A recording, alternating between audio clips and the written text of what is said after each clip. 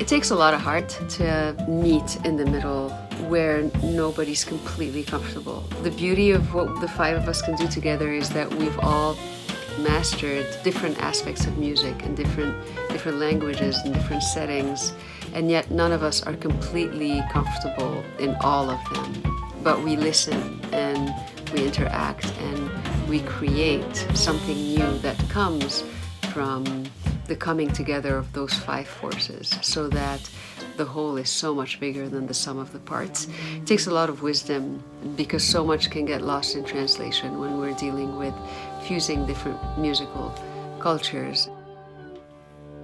I feel that we speak many different languages, but speak the same language, you know, that kind of unifies and it's like a thread throughout the music.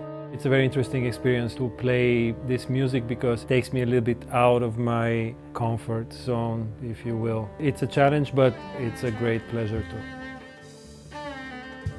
For me, as a cellist, who also I am a Palestinian, I bring the Arabic sound into the band.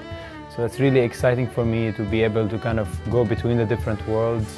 The world of classical music, which with the cello is part of, but also bring the Arabic sound on the cello. That is a big part of my life and my personality as a musician. This collaboration is perfect because it has a perfect mix, I think, a balance of different genres, and it allows me to kind of bring all these elements together.